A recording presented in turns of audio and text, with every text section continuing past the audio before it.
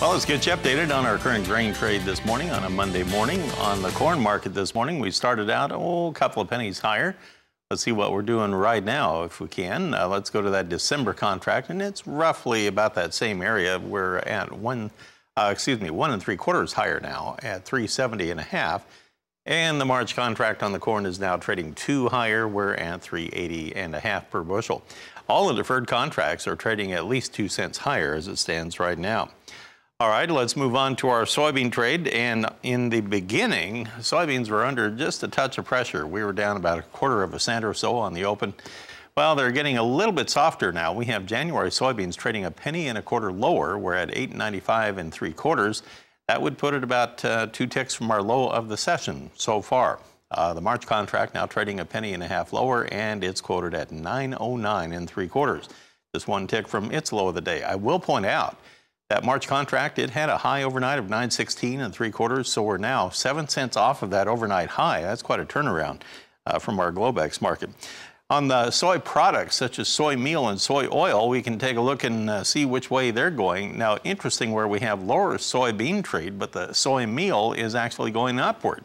We have the December contract about 50 cents higher. We're at $299.50 per ton. Just under that $300 benchmark. We have January up 40 cents right now at 301.60. Now to the soy oil, and in the oil market, we have December trading 49 points lower. We're at 30.39 per hundredweight, and then you have the January contract down 51 points at 30.55. Well, all the attention this morning seemed to be focused on the wheat, and right out of the gate, Chicago wheat just went shooting higher, and it lasted for a little while, but it's eased off of those early highs. We have December Chicago wheat now 8.5 higher at 523 3/4. That is about a nickel off of its earlier high this morning. In Kansas City wheat this morning, right now we have that nearby December contract still 3 3/4 higher at 427 3/4, but that one also is off of its earlier high by about 4 cents. Minneapolis wheat is actually showing some strong gains here this morning, up about 6. So I want to go to the phone and welcome Brian Hoops of Midwest Market Solutions. He's in Springfield, Missouri, and he joins us now. Interesting trade to start out this very short trading week here. Kind of a mixed dynamic at work here. What do you read into this?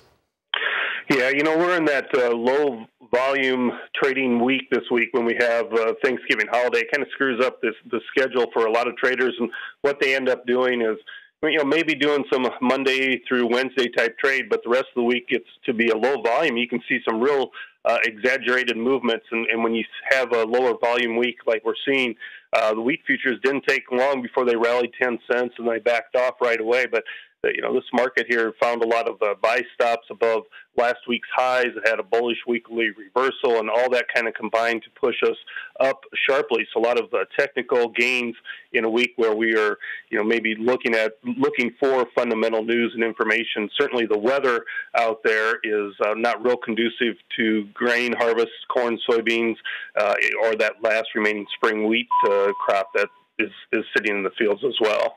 So the difference between the corn and the soybean trade this morning, do you look at that as some spread trading going on? Yeah, a little bit of trade going on. You know, there's a lot of concerns that we're not going to reach that agreement with China anytime soon, and that's why we're seeing so much weakness here in the bean oil over in the soybeans. And, you know, that market's coming under some selling pressure. The soybean market dropped last week, taking out some key technical support, and this 896, where it seems to be hovering right around, that's a key technical area because there isn't much support below that until you get to around 868. On the livestock side, the cattle market kind of taking off this morning, the lean hogs sagging, and we'll talk about that with Brian Hoops when we come back after these messages.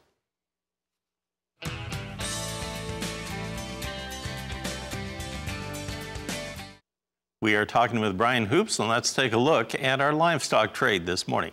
Well, as I mentioned, the cattle market coming out of the gate with a positive spin. Let's take a look at live cattle first. And on the futures in Chicago, nearby December, they're still trading 70 higher at 119.38. That's at now 119.33. So we're still within 20 cents of our high of the day. February up 73 right now at 124.58. And on the feeders, this is the one that sold off so hard into that cattle on feed report last Friday, and it looks like it's rebounding today. gaining back about at least half of what it had lost on Friday. We have January feeders up $1.82 at 141.10. March now up $1.90 at 141.50. All the deferreds at least $2 higher, if not more. And if you look at the lean hog market in the early going today, we have December down 40 cents at 60.83. February down 68 at 66.97. Last week, Brian, we were watching that cash cattle trade, and it seemed to be very slow. It seemed like it was evolving at prices maybe a little bit firmer than the week before. Then we got the cattle on feed report. Now, this week, we have a holiday on Thursday when we typically see a lot of cash cattle trade. What do you think is going to happen here? Are things going to be accelerated a little bit on the cash cattle market this week? A lot of times we get into this holiday week that the packers will try and buy their cattle sooner in the week rather than wait until after Thanksgiving time frame. But they want to certainly do it at at their price levels that they want. So I would expect cash to be occurring on Wednesday ahead of Thanksgiving. We have had years where it's occurred on Friday, but that's not the normal for this week.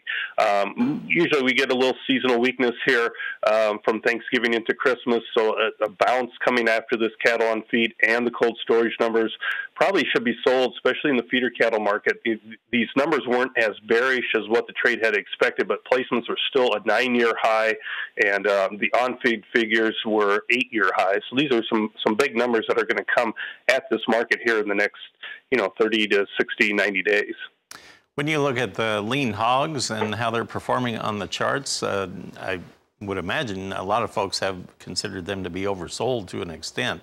Do you think that this is enough of a correction to the downside right now, or is there more room on the downside yet? Well, yeah, you talk about the cold storage report that in the cattle market, how it was supportive. It's a little bearish to pork, where supplies were up 3% from last month, 8% from a year ago level. The belly stocks were up an incredible amount. So we may, even though we're really oversold in some of these deferred contracts and due for a bounce, we may not see much of one because of this bearish fundamental nature. So rally's likely to be sold if we do have some sort of a correction in this hogs. But you look at the June contract, still around $84.50 for the summer. That may be too rich of a premium, given the fact that we still have a lot of pork on hand and a lot in storage already.